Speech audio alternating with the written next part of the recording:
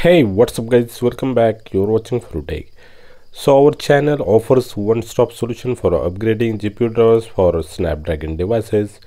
You can check the full playlist of GPU drivers from the video description. There you will find the latest driver for almost all Snapdragon devices. I am using the Poco X2 crdroid custom ROM. This device software supports already stopped by Xiaomi 3 years back. It has Snapdragon 730 CPU with the Adreno 618 GPU. It has the oldest drivers on my crdroid custom ROM. Its version is opengl 3.2/502 dated 20th April 2021. So today we will upgrade this device to the latest v757 GPU drivers dated 12th December 2023. These are latest one extracted from the new devices and ported to the Adreno 618.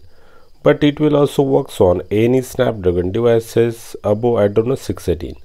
Different drivers download links are given under the video description if these drivers didn't work.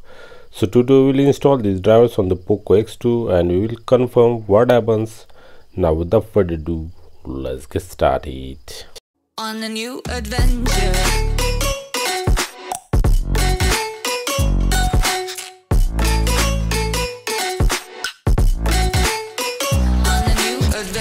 So you can check here my Poco X2 is on the oldest opengl drivers 3.2/502.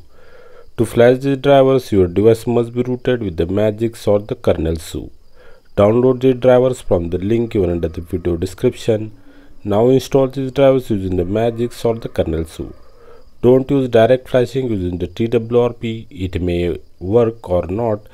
I don't know, but if something goes wrong, you cannot able to revive your phone easily. So here I flashed the drivers using the Magix application and it got flashed successfully without any errors. So I rebooted the device. Next we have to use the device info application from the Play Store to check the updated drivers. In the application, go to the CPU tab.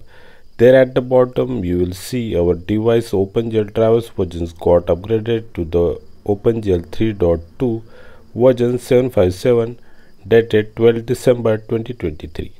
Similarly, you can check the vulkan drivers are updated or not using the vulkan caps viewer. Here it's showing our vulkan drivers version 512.757. So everything worked well. Now let's check out any performance improvement were added by these new drivers in the device or not. I ran the opengl and the vulkan graphics drivers performance test using the Geekbench with the drivers and without the drivers. Here for without drivers I got the score of 1175, while for the vulkan it was 997.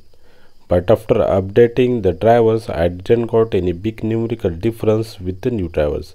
After updating the device with the new GPU drivers I got the score of 1176 for the opengl. But the vulkan graphics drivers test got issues. It's getting failed while doing the test, so I skipped the vulkan test here. So obviously we will think there may be no any difference in the performance after updating the drivers. It may be the placebo effect. But if you trust me, I got the major smoothness and the touch responsiveness improvement while playing the bgmi. After updating the device with the new drivers, I played the complete one gameplay. Whole the gameplay ran very smooth with the amazing touch responsiveness on this aged and less GPU powered device. So I can definitely say that these drivers upgradation really did a major improvement for the Poco X2. I didn't face any apps issues. All the applications are working fine along with the camera application. These drivers will work on any device which has the Adreno GPU version below version 650, but it also works for the any Adreno GPU. You have to test yourself. But if something goes wrong and the device didn't booted, then you can follow how to solve the boot loop issue because of the Magix module.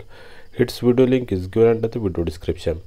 Or you can try to flash the GPU cache cleaner zip via TWRP. So that's it for today guys. Hope you liked my work. Then please do like and share this video. Subscribe our channel. Press the bell icon for the notifications of our upcoming content for the upgrading your GPU drivers. Thanks for watching. See you next time. Take care. Bye bye.